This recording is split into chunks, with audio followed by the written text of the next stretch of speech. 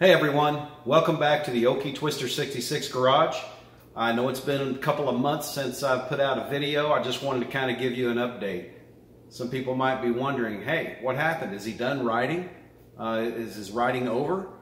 Well, the answer to that question is no, and I really hope not. But back in late September, I busted up my arm. I ripped the bicep tendon right off the bone and had to have surgery in early October to reattach it. So I've been in this sling for a couple of months now. It's early December.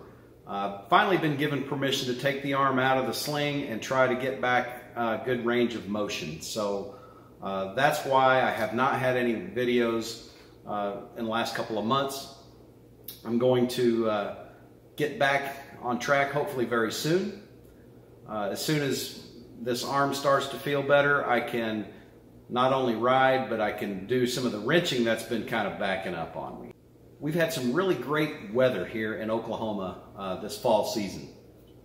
Lots of 60s and 70s, clear skies, very little if any rain. Actually, we're in a mild drought right now, but the thing is, I've missed all of it, and I'm so disappointed. It really has sucked.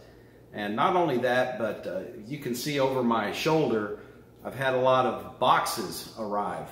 And these were all parts and upgrades that I had ordered before I messed up my arm. And so they've been arriving.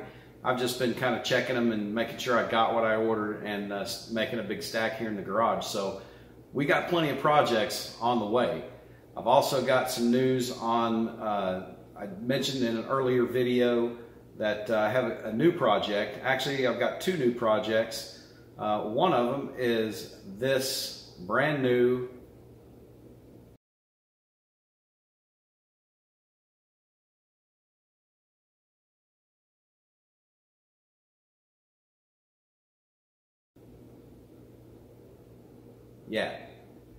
So there might be some haters out there, and oh gosh, let's don't open that can of worms, but we've got a lot of exciting things planned coming up, so stay tuned.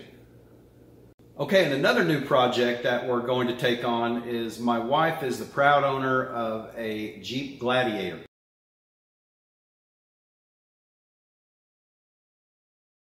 So she's got a couple of aftermarket doodads she wants me to put on there, and so we're going to try to video those when we put those on as well.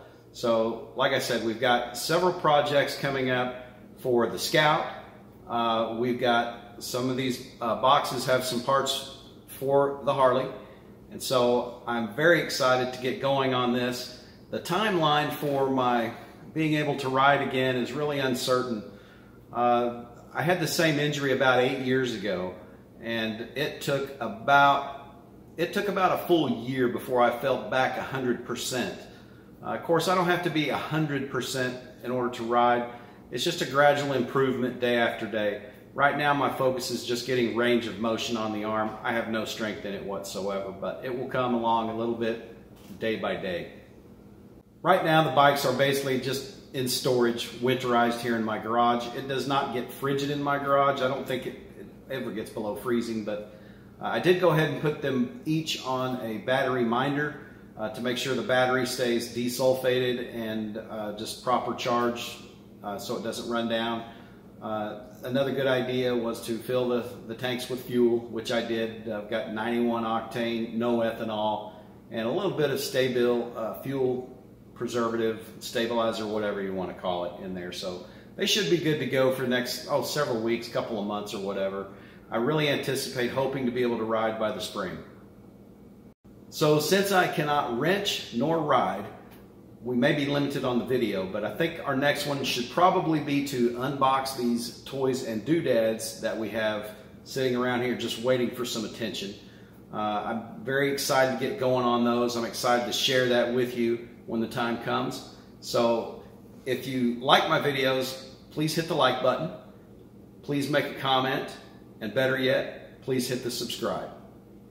Until next time, have fun, ride safe, 2 wheels down.